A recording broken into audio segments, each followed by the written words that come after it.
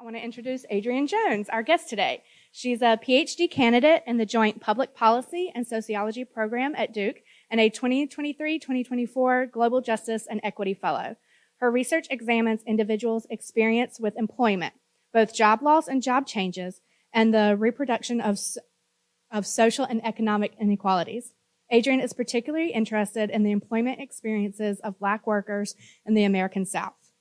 Prior to her studies, Adrienne worked in policy research at both Duke University and Mathematica. She holds a Master of Public Policy from the Sanford School at Duke University and a BA in Political Science from the University of North Carolina at Chapel Hill. Her talk today is entitled Fee to Drive, How Poverty, Punishment, and Policy Shape the Lives of Suspended Motorists. Thanks so much for being here today. So as Erin mentioned, I'm Adrienne, and I am a fellow here, a Global Justice and Equity Fellow for the 23-24 school year. So today I'm going to talk to you about a piece of my dissertation work. So broadly, this work is examining driver's license suspensions and what they mean for the lived experience of suspended motorists here in North Carolina. But today I'll be focusing specifically on a piece of this work that's looking at employment outcomes and how driver's license suspensions may matter for some of those. So to set the scene a little bit, monetary sanctions or legal financial obligations are these financial punishments that are imposed for a wide range of offenses, including traffic offenses. And these things can be as serious as DUI or DWI offenses, or as minor as equipment violations. So thinking driving with a broken tail light, or my tent is too dark, or something like that. So in recent decades, there's been a huge increase in the use of monetary sanctions as a punishment.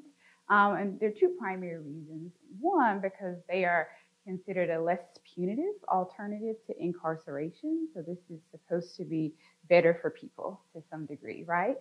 It's also viewed as an opportunity for individuals to repair harm. So to be able to exchange money to make up for some ill that I have caused in the world. But there are some reasons to be concerned about monetary sanctions. We think that monetary sanctions, or we know that monetary sanctions actually have a disparate impact.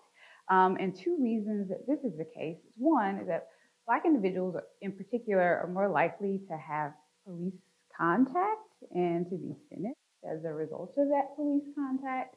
And traffic stops are the most common way that most citizens are interacting with the police on a day-to-day basis. And then we're also thinking about ability to pay. We know that there are some big kind of income and wealth differences across racial groups, and that oftentimes Black individuals have less access to capital, less savings, they make less earnings on their jobs that may affect their ability to even satisfy these monetary sanctions in ways that are different from other ethnic and racial groups. And this matters, I think, for a couple of reasons. So 33 states currently permit restricted driving privileges because of outstanding legal debt. And this outstanding legal debt could be the result of outstanding traffic tickets that people have not satisfied. And we know that for individuals with low incomes, the inability to access transportation is a significant barrier to employment. So therefore, tying all of these things together, there's reason to believe that these monetary sanctions that result from traffic debt can disproportionately impact the economic well-being, particularly of people of color.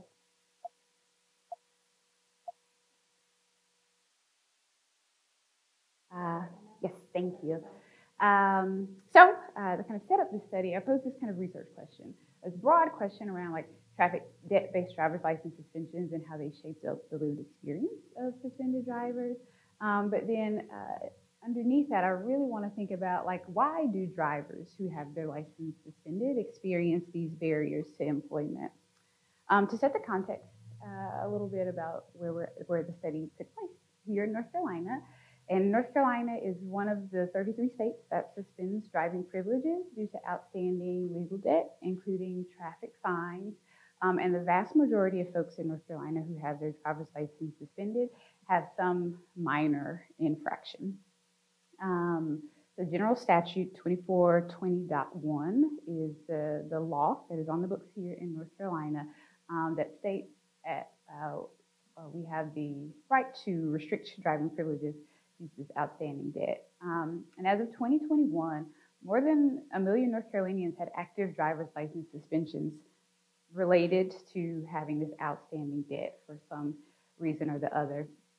So about 4% of all driving age individuals in Durham County have a suspended driver's license due to this outstanding traffic debt. And if we're thinking about the racial implications, individuals who identify as Black or African American tend to bear the heaviest burden of North Carolina's driver's license suspension policies. So Black or African American drivers in Durham have a suspension rate that is about 5 times higher than that of the statewide average for suspension rates for white and non-Hispanic drivers in Durham County.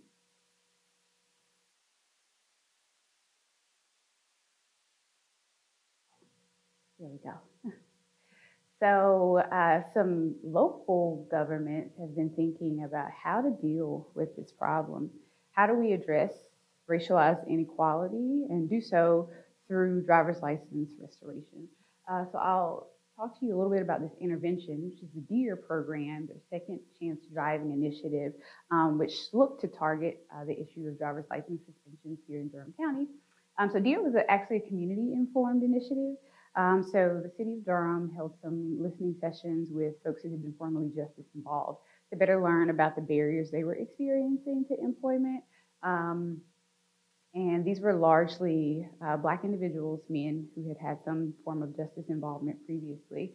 And the thing that they learned from these interviews over and again was that reducing, creating barriers for folks to get their driver's license back was one thing that folks needed to be able to access employment. So the program actually offered kind of mass fine and fee relief.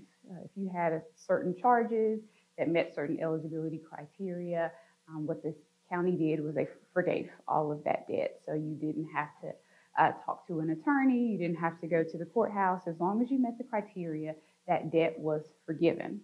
Now, there are a couple of really interesting features of this program design that I think matter for folks' outcomes. So this relief happened at the offense level and not at the person level. So I, Adrienne, could have any number from 0 to infinity of traffic charges, and some of those may have been eligible for relief depending on what they were, and some of them may have not been. These traffic offenses had to happen here in Durham County. So Durham County, the DEAR program did not deal with any traffic issues that were happening in other counties, even surrounding counties. And these had to be lower level offenses. So one of the things that was negotiated is that DUIs and DWIs were not part of the deal at all. They only had to be minor kind of traffic infractions. There were also some really interesting kind of marketing challenges that the program faced. One is that on average, most folks who had this debt forgiven had driver's license suspensions that were about 16 years old, with some of the oldest being around 30, 33 years that folks had had their driver's license suspended.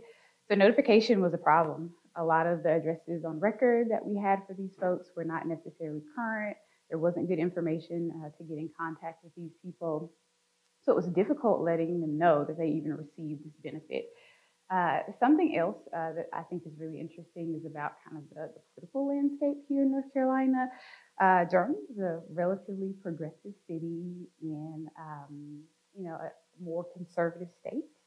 And there was some concern from city government that developing these types of programs and doing these kinds of debt relief initiatives would catch the wind, catch the ear of folks at the General Assembly, and that they would pass legislation to prevent local governments from doing these kinds of things. So there was a low kind of level marketing effort. They canvassed and handed out flyers, particularly in neighborhoods where folks were likely to be affected by these driver's license suspensions. But there was not a very robust kind of effort to get the word out about this program. So lots of folks who actually benefited from the debt relief never knew that they did, and to this day may still not know. And this is really important because folks are not taking advantage of the benefit that is available to them, and many are still living lives as suspended motorists. And one of the really important outcomes that I learned as I've been talking to folks is that there's a real barrier to employment. So thinking a little bit just about what I did, I interviewed folks. So I talked to people who were eligible to receive relief from the DEAR program about their experiences. So we received a database from the city of eligible individuals. These are individuals who knew that they were eligible and reached out to make contact with the city. I contacted them by email, phone call, text solicitations, tried to use a variety of methods to be able to get folks to talk with me. I was ultimately able to conduct 39 interviews. These were all conducted between May 21 and December 21, primarily via Zoom and phone call because we were still under kind of COVID protocol, so there wasn't a lot of flexibility to interview folks in person as I normally would. And then on average, these interviews were about 60 minutes or so where we discussed a variety of things, but particularly related to employment and travel. We talked about how folks travel from day to day, what transportation options they have available to them, what their experience has been, what did they feel they had missed out on, or what do they know they had missed out on. Talked about financial stability, employment disruptions, and so forth. And then from there, I took that interview data, coded that interview data to identify big themes. So some of the same stuff that folks were saying across a variety of interviews to develop some of these findings that I'll share with you today. And just to tell you a little bit about who I talked to, this is my sample. So I'll just draw your attention to the far left column here. These are the folks that I actually interviewed. What you'll see is by and large, these were Black individuals.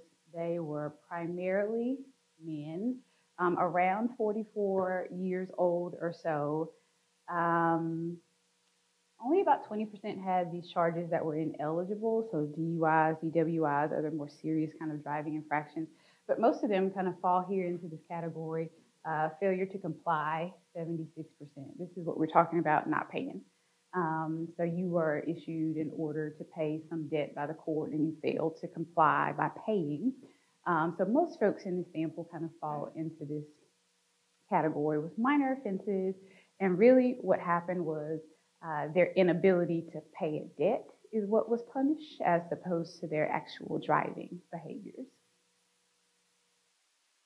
So to preview my findings a little bit, I think one of the things that has been so interesting to learn is that these debt-based driver's license suspensions, they force people to make choices, right? And then one of the choices that we see my participants making, our suspended drivers, is about their driving behaviors, about how they're going to get around from day to day. So folks in this study largely kind of fall out into one of two categories, either my drivers or my riders. And I focus on how people are getting place to place because this actually matters for what some of their employment outcomes are. As you might guess, our drivers are those who continue to drive after their license has been suspended. And this is largely because they have no other transportation options. They may live in areas where they don't have access to public transportation. They may not have close family or friends or other support networks who can drive them around. They may choose not to rely on those networks for whatever reason. But driving is their kind of primary mode of traveling place to place. Riders, on the other hand, are those folks who tend to rely on what I call alternative forms of transportation. So public buses, primarily here in Durham, rides from family and friends, ride share, those types of things. So to preview my findings, these are the three big outcomes that folks in this study talk about. They either keep their jobs, lose their jobs, and it also shapes their attitudes and their behaviors about future work.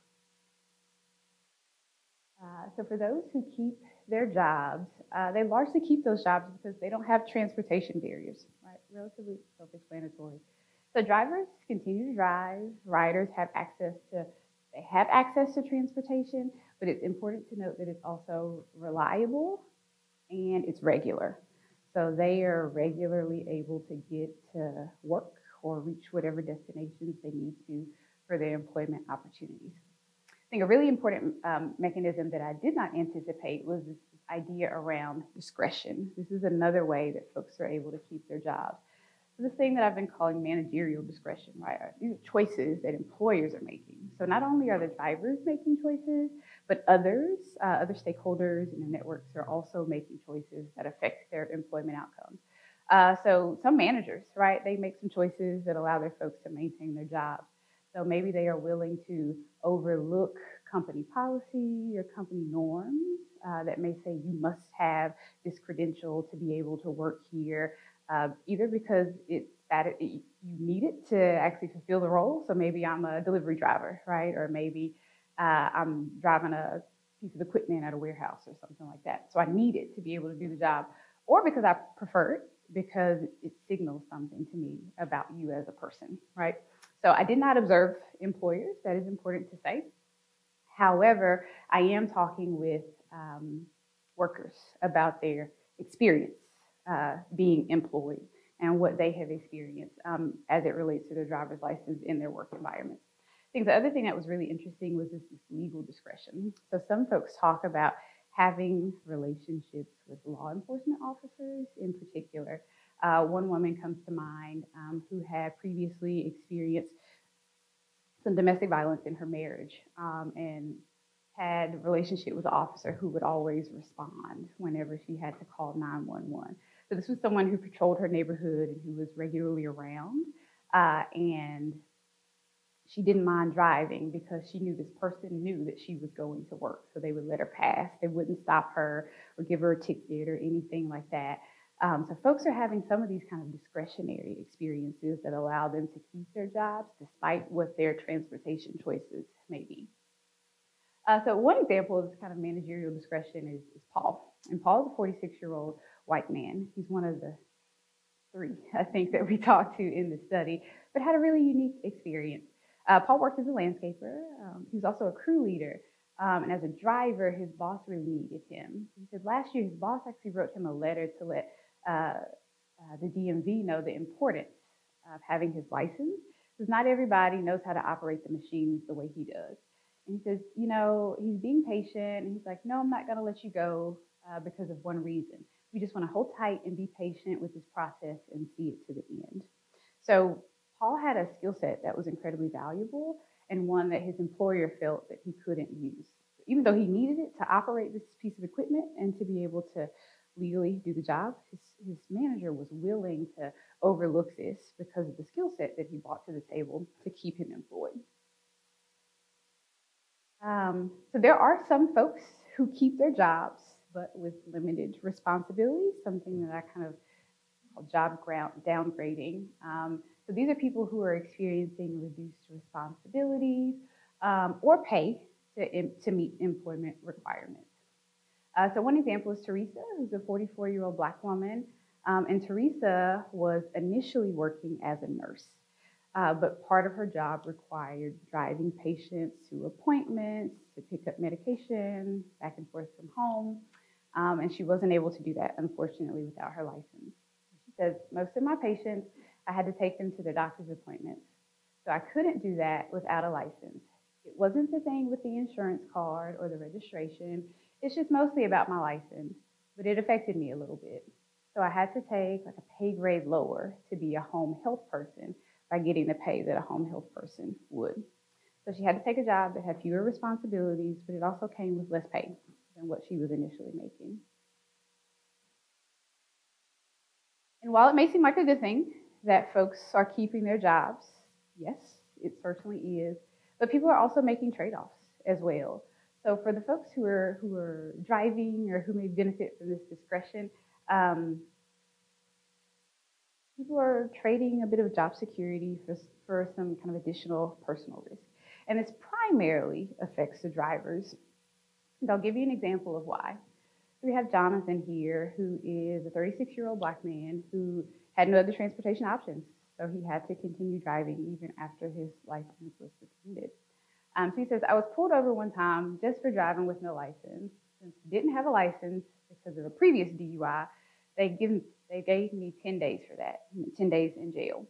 So I did 10 days for that, and now I'm back in court again because I got to drive to work. So I was pulled over again, and I don't have a license again. So they might try to give me some more days for that. For folks who aren't aware, driving with a suspended license is actually a criminal charge in North Carolina. So it often comes with steeper consequences than some other types of traffic offenses. But what Jonathan highlights is that oftentimes folks who receive this driving with a suspended license are pulled over for some other reason, some minor reason. I think he was actually pulled over because the tint on his car was too dark. But when the police ran his license, what they found is that his license was suspended. So he actually got the upcharge, which comes with a more expensive ticket, and it also comes with more sanctions. Some folks in the study lost their jobs, though, because of their driver's license or their driver's license status. Two primary reasons that this happens are these kind of workplace practices that I mentioned earlier, and then also this transportation dependence. So these workplace practices, Janice offers a good experience of this. She's a 40-year-old Black woman who was doing security work, and she lost her job because they found out she didn't have a driver's license. Part of her responsibility was driving this company car, patrolling the grounds of the area where she worked, and she legally could not do that anymore after losing her license. And then we have Stephen, who is a 38-year-old Black man who's working at a hospital. He was working as a valet, and he needed his license to be able to do that, to park the cars. So he lost his license due to not being able to legally drive anymore.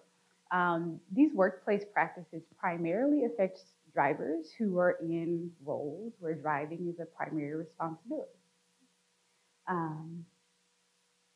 For those who ride, largely this transportation dependent. So this piece around kind of unreliable transportation is typically what disrupts employment for these folks. So we have Terry, who's a 47-year-old Black man who had a really, really interesting story. He said, I used to be an assistant general manager at a big restaurant.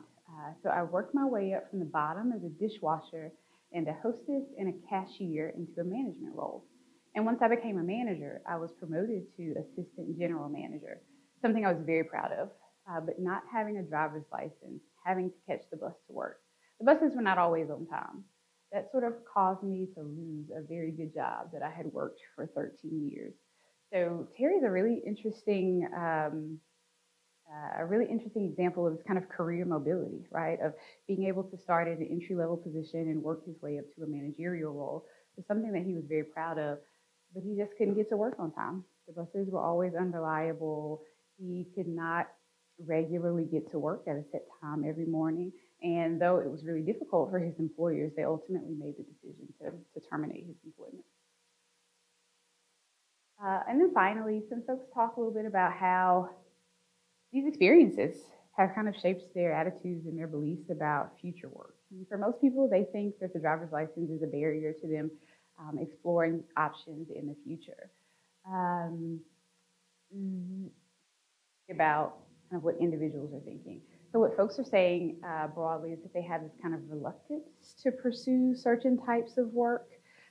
People often feel there are low barriers to entry to service work. I can always go to Burger King, I can always go to Walmart, and I can get a job, but I'm not making good money working at these places.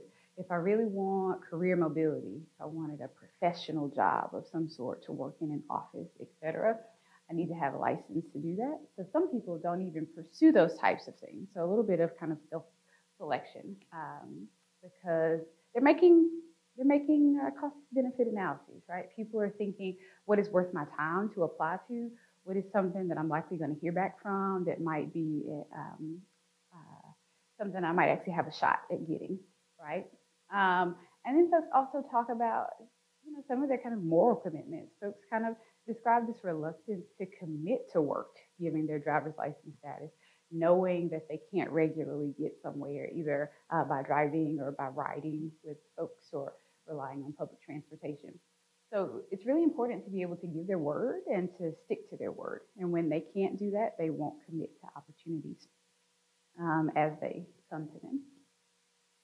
So Rashad, who's a 36-year-old Black man, kind of talks about his experience at UPS He said, I actually worked at UPS and they wanted me to be a driver, but my driving record wasn't good enough and they were paying good money. So he didn't even apply for the opportunity. He knew in his mind, right, that he was going to be denied. But what he was denied from wasn't just this job, right, but also like this opportunity at making more money, at more stability. Gregory. Gregory's a 50-year-old man. Gregory's a locksmith, which is really, really interesting. Difficult to get around and open people's doors when you can't freely drive yourself. So even though Gregory has kind of struck out on his own and started his own business, the business isn't really getting up off the ground, and he's not foreseeing the business being able to take off or him even being able to venture into more profitable opportunities like getting local government contracts to do this kind of work. He said, it all falls back down to my license or whatever. I can't go out and nothing, can't get nowhere. And then I can't pay somebody for a ride if I don't have anything to pay with. I just can't make no money.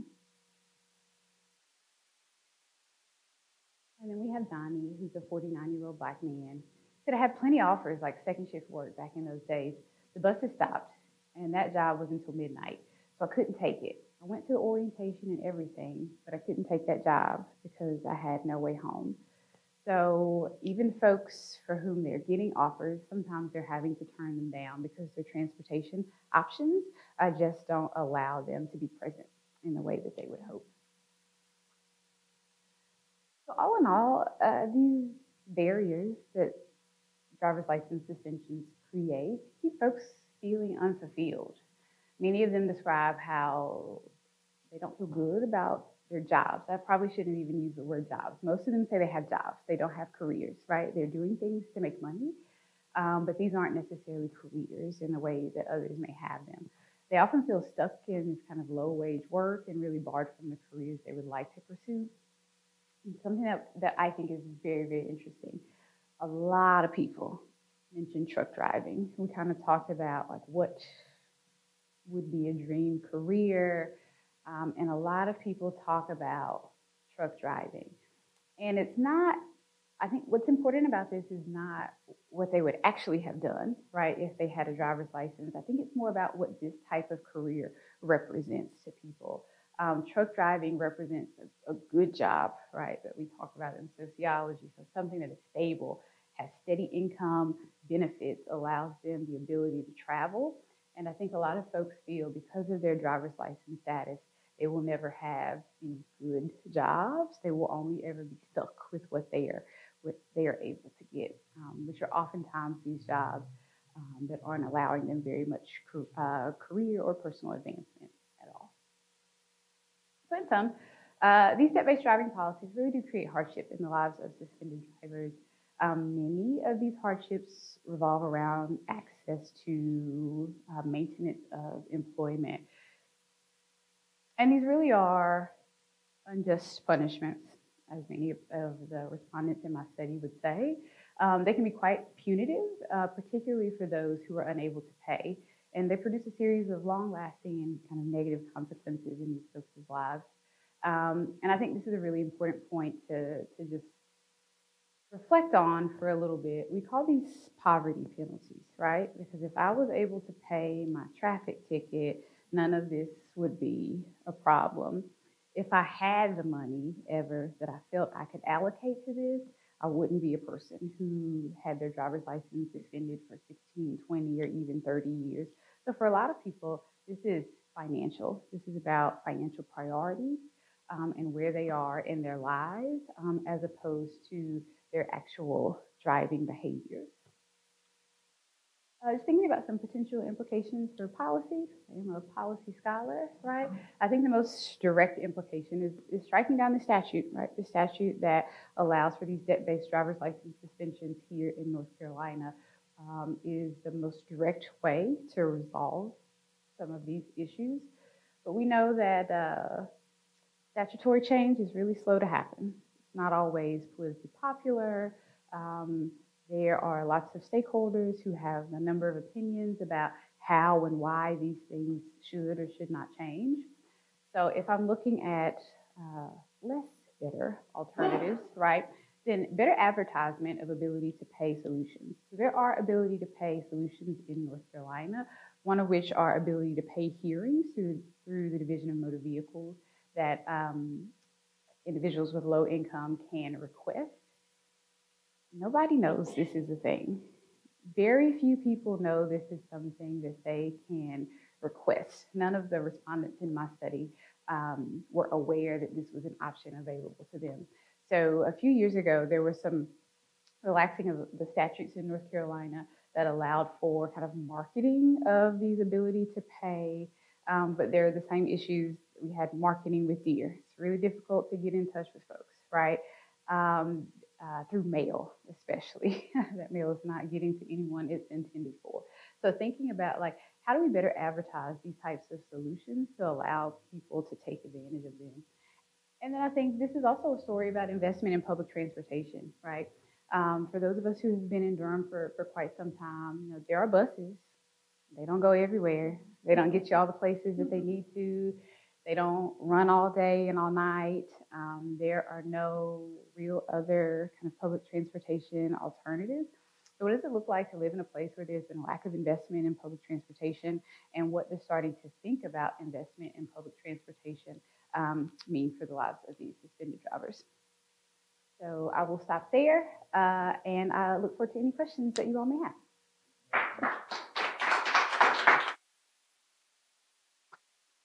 So there aren't any online yet, but I do have a question. So, and then I'll open it up to everybody. Apologies. For the three options at the bottom, right? So a lot of the time we talk about what's equal and equitable. So the three options: strike down the law, better marketing, or investment in public transportation. If you were to pick one of those, that would be the quickest and most public solution. Because, if you strike down the law, people might not necessarily know the law's been stricken down. Those that were, affected under the law, statutes, right? So they could still be penalized. New people wouldn't. Marketing, that's an issue everywhere. And then public transportation, getting the right people who control the pocketbook to invest in it. So if you had your dream, which one would you choose? Yeah, if I had my dream, it would be this one. But you gave me some parameters. So I'm thinking about quick. It would probably be something like this. There have been conversations in North Carolina about public transportation for years. Those are moving very slow. Striking down statutes is also something that is quite difficult. So hopefully for my next project, I would love to dive into why these types of laws exist. Anyway, so that would be kind of digging through some of the transcripts from assembly sessions, hearing about what folks are saying, learning about how folks are talking about these types of laws. One thing that I do know is that oftentimes these are they are described as being advantageous to public safety, right? We are preventing these lawbreakers from being out on the roads and driving, right? Spoiler alert, is not the case. A lot of people still drive, whether their driver's license are suspended or not. It doesn't compel people to actually pay these debts because many of them literally can't. So this debt is outstanding to the state. So something else like revenue. So like being able to pad like local and state budgets is also something that folks talk about why these types of things are even necessary.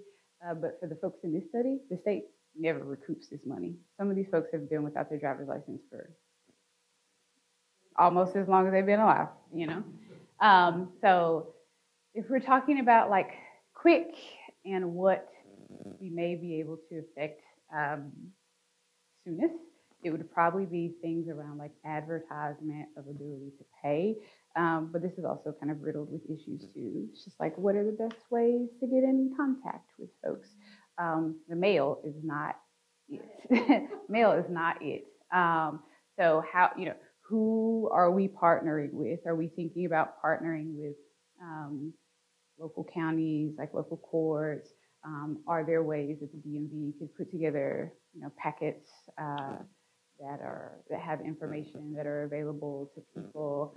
How could we get information? Maybe people are getting text messages to their phone, just kind of brainstorming things out loud. But I think the advertisement piece would be the the lowest hanging fruit, maybe the quickest thing that we were able to address, but there would really need to be some intention behind it. Thank you. Yes. Thank you, Adrienne. Very interesting. I have a couple of questions, Sure.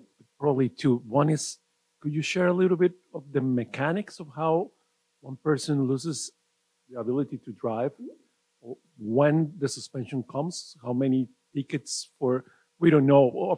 Of course, we know that if you are driving on with influence of substances, of course that's, but you are talking about here minor infractions. And something else that came up a few years ago was that countries in the South in particular were exercising ways to bring more revenue to their budgets through these kinds of punishment to basically through drivers, right? By using their local police to create more roadblocks or stops or whatever.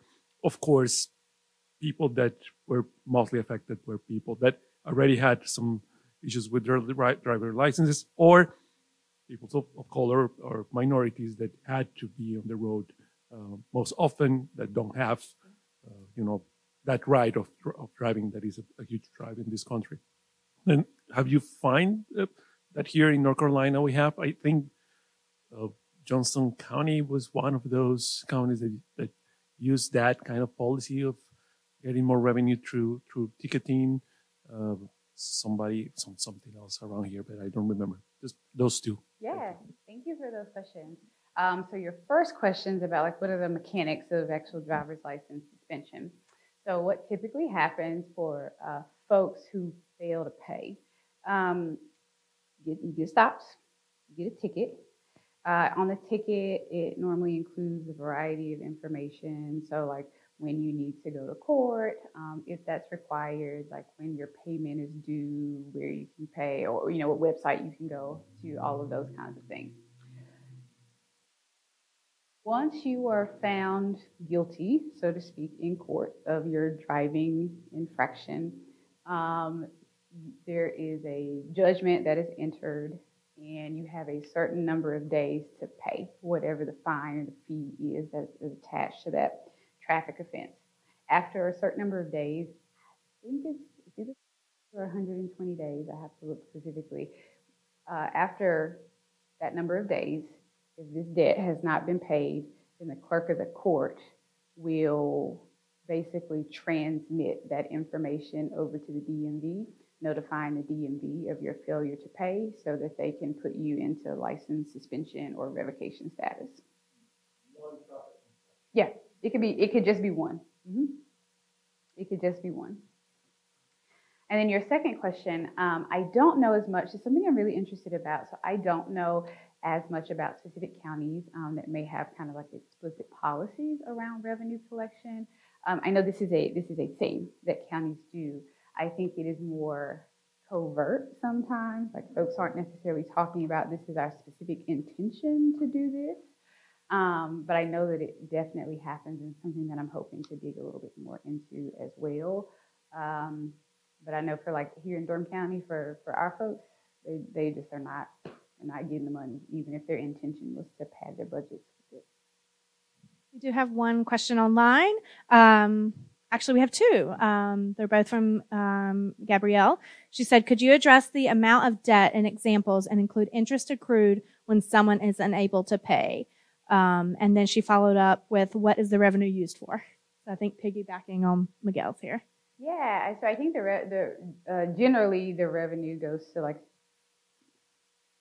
operating budgets, whatever is covered under operating budget. It's actually really difficult to quantify like how much debt can be attributed to some of these like traffic tickets. But I do have some kind of anecdotes from folks that I've talked to. It varies. It can really vary. So some folks have had outstanding debt, as small as $300 or so. And I had one person in the study who had about $19,000 in outstanding debt. So that includes fines, fees that have accumulated over years, any interest, any of those types of things. So at least in this study, there has been a wide range of several $100s to several thousands of dollars. The commonality across all folks is that they can't pay it. What I will say is with regard to the mass relief, so the number of fines and fees that the city waived or kind of forgave for folks who were eligible for this program was around $2.7 million, if that gives you a bit of a cumulative figure. But this was only for about 11,000 people, right? That's not everybody who has debt that's owed to the state.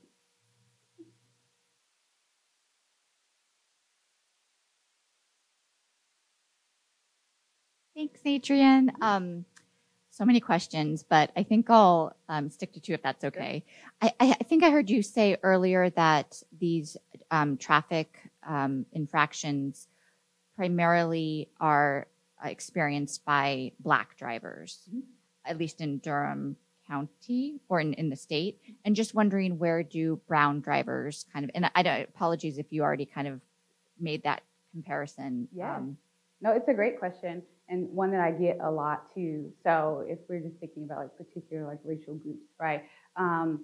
Black people and folks of like Hispanic or Latinx origin are typically overrepresented among these like traffic stops, and sometimes among the group of folks who are unable to kind of satisfy these debts. So I think it is definitely an issue that spans more ethnic and racial minoritized groups than just Black individuals. This was a challenge, like being able to reach like Hispanic and Latinx populations in particular was a real challenge for the city. So most of their marketing and recruitment materials were in English. So there was a real concern there, and then kind of identifying like Spanish speaking populations was a bit of a challenge as well. So unfortunately, we were not able to identify any Spanish-speaking people in our study, in our sample, but we know that that is a population of folks for whom this is also a really important issue, and hoping that further iterations of this program where we have more tools, right, more language tools, more identification tools to better determine like other groups who are also being affected. Spanish speakers make up a huge percentage of the population in Durham and in the state. My second question, it seems like the kind of severity, if you will, if that's the right word, of what a traffic violation and infraction can be, like swings so huge to like a DUI, which seems personally kind of like a reasonable thing, you know, if you're driving drunk, but then these lesser, especially one that I heard you brought up, the tint is to like, so there's so many questions about that. Like one, why do the lawmakers, I suppose, think that those types of things prevent or inhibit public safety? And then the other, though, I guess I would be, and I don't even know if this is even necessary to think about, but why do people want more tint? I mean, is it an aesthetic thing? And then why are we like kind of like monitoring aesthetics in that sort? So I don't know, just. Yeah. Those are great questions. So I'm really glad you asked the first question, because now why am I glad she asked the first question? You're talking about like the severity of kind of these punishments, right? So it's really funny. In North Carolina, a license suspension because you didn't pay your traffic debt for a lot of folks actually ends up being more punitive than the punishment for a DUI or a DWI, and I'll tell you why. So the punishment for a DUI or a DWI is laid out very clearly. You lose your license for exactly 1 year, right? And then if you are on your best behavior, you don't have any more of these driving infractions, you fulfill whatever obligations that you're required to, it's probably like you need to go to class, have to stay sober, like whatever the requirements are, 1 year, you can get your license back. These suspensions are indefinite until you can come up with the money to pay for them, and most people cannot. So they last much, much, much longer, which I think magnifies the consequences of these types of things for these honestly minor traffic offenses, as opposed to like more serious things like DUIs and DWIs. So why is this related to public safety? So I think this has to do so I'm actually working on a project now around like public opinion of debt relief for these kinds of things. And something that we know about folks is that when we're thinking about like debt forgiveness, there's a wide range of opinions, right? People are much more likely to want to forgive like medical debt or things like that than they are for criminal debt, right? And I think criminal is a huge catch-all, and people don't often realize, or legal debt, right? People don't often realize like how many little random things make up that bundle of legal debt. I think oftentimes when we hear legal debt, what people are assuming is that it's like criminal or unlawful behavior. People are doing bad things that they should not be doing, and therefore they should have to pay this debt. They should be punished, right? But I don't think people always realize that traffic debt is a form of legal debt, right? So I think there are just some kind of notions about what people are doing to incur these types of punishments, and who we believe deserves support or not. And then to your question about like, I think what it is it makes it difficult for like law enforcement to see in your car. And you may be in your car doing all kinds of nefarious things. I don't know, But yeah, so there are some like requirements around like how dark the windows can be, how not, and if you're perceived to have like violated those norms, then you can be pulled over and stopped for that.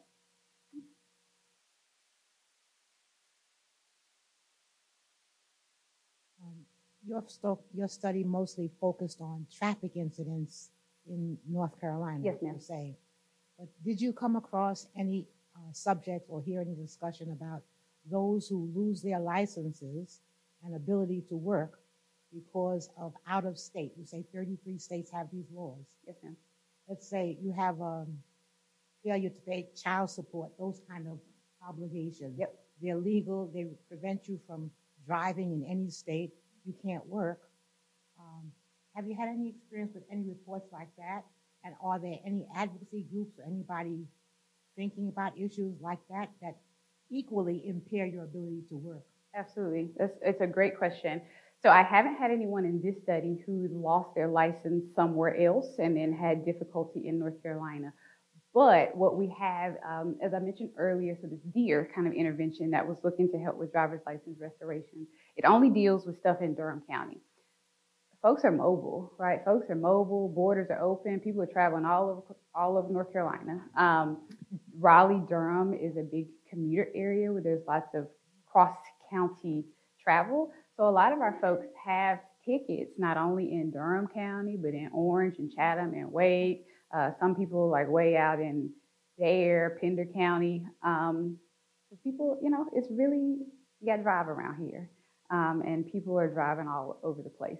So what we actually ran into was that DEER, instead of functioning like a driver's license restoration program, all it did was it offered debt relief to folks. It was able to take care of a little bit of their debt that they had incurred here in Durham County, but they still had all this outstanding debt in other counties that the program didn't deal with. So that was more of what we saw, and that was still a barrier to folks getting their license back and to employment. Now, we did have some folks who talked about trade-offs.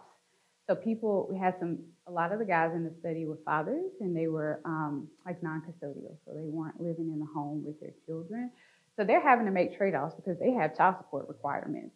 And it's like, do I pay this ticket or do I pay my child support? I know my child support might more directly end me up in jail, right? So people are prioritizing those kinds of things, or people are working. One guy, the guy who was at who was the general manager at the restaurant who lost his job, making good money as a general manager. He talked a little bit about how he had to go back to working service jobs. He was working 3 jobs, working about 100 hours a week so he can make his child support and not go to jail. And after a few years, he actually ended up being hospitalized for exhaustion because he has been working so much to try to stay ahead of that child support debt. And he was hospitalized for 3 months. And he got out and had to start working the same way again. So child support is something that I'm hoping to actually venture into next, thinking a little bit about these restrictions and what they mean for folks who are trying to pay child support. Not clear. That statute particularly refers to traffic trafficking. Yes. Okay. Yes. Just traffic. Yes, just traffic. Just traffic, but it has all of these spillover effects into lots of different areas of life. Exactly. We have one more online if nobody in here has any. And you may or may not have this info. Oh, I'll get you next. Yep. What is the percentage of collection of fines? Ooh, that's a great question. I actually don't know, but that is something I would like to know more about. Know if a suspended license can be used for voter ID? Oh, so this is a really great question. I don't know. I don't know. My instinct is a lot of places do just a visual inspection of the ID. So if people have it, so once it's suspended, not everybody is required to surrender it or like turn it in. A lot of people are still able to keep it. So for places that do a visual inspection, there's no kind of marking on it that the license is suspended. So people still may be able to use it in that way. As things start to become more automated, though, I know a lot more places are scanning IDs and so forth. That may be more of a challenge. Great question. Sorry, can I really liked Erin's first question about your, what in your ideal world, which one would you tackle first? And just thinking about the ability to pay and what you just described as when someone receives a ticket, like that paper ticket, and there are all these things on that ticket. Could that information be just included on that ticket, like as a, asterisk, ability to pay? Here's the website that you go to, call this number. I know that would require the police office. There would require some changes, but could that even be a possibility in your, It's a great idea. I think the possibilities are endless here, right? But that's a really great idea because it's something tangible that people get. They can read through it or have someone else walk through the information with them. They have it right there, right? So I think that's a really great idea. Yeah. If there are no other questions, I want to thank Adrienne for coming and speaking with us today. A very relevant topic and affects more than just those that lose their license. So thank you. Cool. Thanks so much, y'all.